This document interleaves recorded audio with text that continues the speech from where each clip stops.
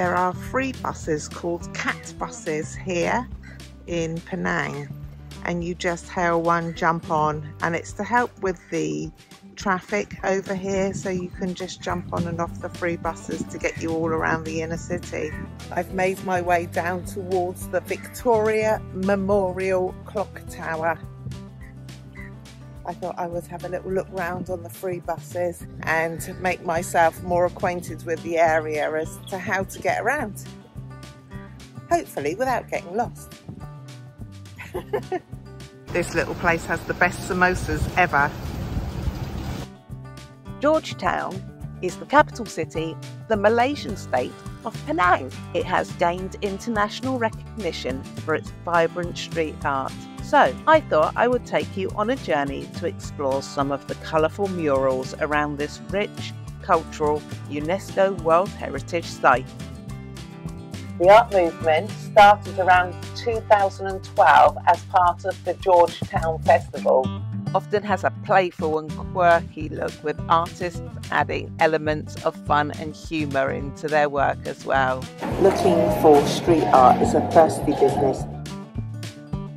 Among the most famous works are those of a Lithuanian painter, and it's no good, I'm going to have to put his name down here because my pronunciation is terrible. His murals, such as little children on a bike and boy on a bike, have become iconic symbols of the city and are widely photographed by visitors.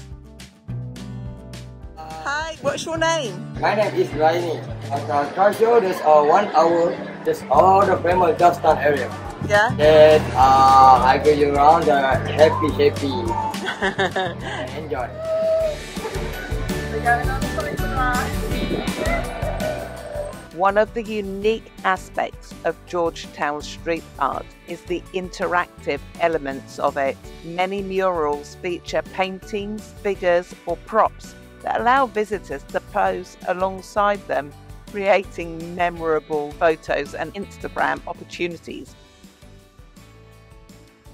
This is one of the coolest things I've done in a long time. It is brilliant, so worth it. I just feel sorry for him having to pedal me around. Artists from Malaysia and around the world were invited to contribute to the city's cultural landscape through murals.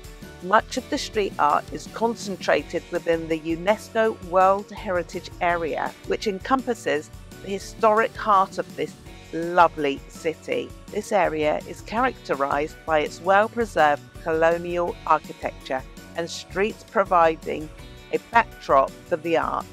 The street art in Georgetown is a collaborative effort that includes both local and international artists, and it has become a major tourist attraction for the area, drawing visitors from around the world who come to admire the colourful murals. Artists often draw inspiration from Penang's multicultural heritage, incorporating elements from Chinese, Malay, Indian and other cultures. Oh, thank you. If you would prefer to, you can always get a guided street art tour so you can explore it in more detail. While some of the street art is on the main roads, others are tucked away in less busy alleys and lanes. Discovering these hidden gems often requires a sense of adventure, encouraging visitors to wander around the small areas to uncover the city's artistic treasures. The murals and installations in Georgetown depict a wide range of themes, including culture, history, daily life, and social issues.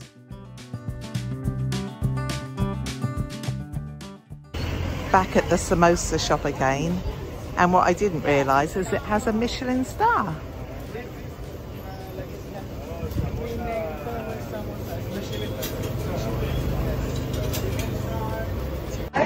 What it's saying that this street here is Juliet Street, which is also known as Backpacker Street, which is backpackers today. Come out for dinner with everybody from the hostel again today. Really nice spot for dinner. and I have got boiled rice and chicken masala.